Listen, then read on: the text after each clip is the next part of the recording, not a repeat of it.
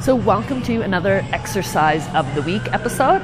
This week I wanted to continue to build on that circuit that we've been working on.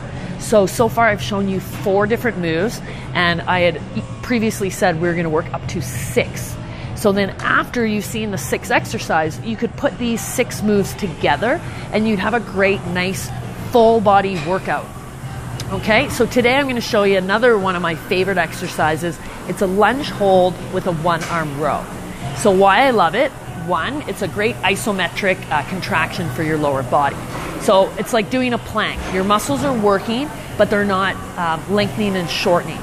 Okay, the row, obviously most of us, we have bad posture, we're having jobs where we're sitting, so we're getting that rounded over. So we need more back strengthening, more pulling to help get those shoulders down and back and get us into proper posture. Okay, so it's great for doing that. As well, since we're doing 1 arm, we were getting more core activation. Okay, as I'm rowing, I'm keeping my shoulders square to the front, and since I'm only using 1 arm, my body, if it's a heavy weight, wants to rotate. So I have to use my core to keep my shoulders square to the front.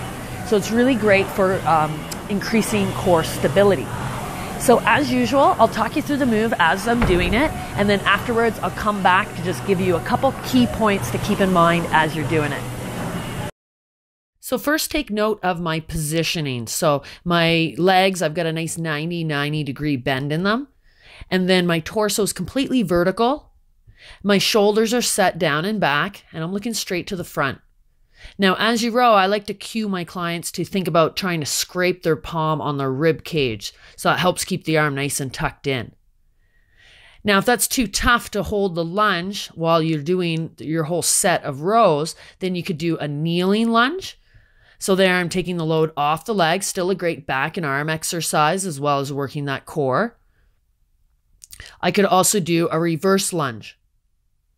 So that way I'm taking the load off my legs in between reps. Or lastly, if I needed something a little easier and non-impact, a static lunge. So you're just keeping in position and just dropping the back knee. So as you can see, big compound movement, lots of stuff happening. Couple key points to keep in mind.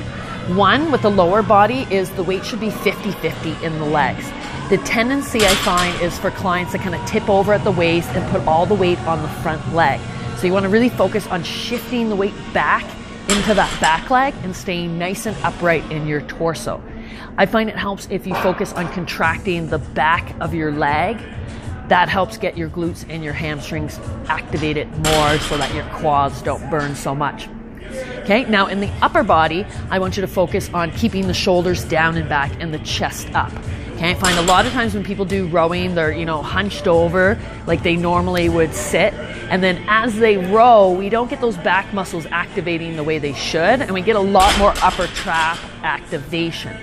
So you want to think before you start your row, get in that lunge position, then shoulders down and back, chest up, and after each rep, you can do that. Sometimes I'll have clients, each time they straighten their arm, they lose that, and then nope, don't do another one before, set it down, now do another one. Okay? Hope you enjoyed. See you on the next episode of Exercise of the Week.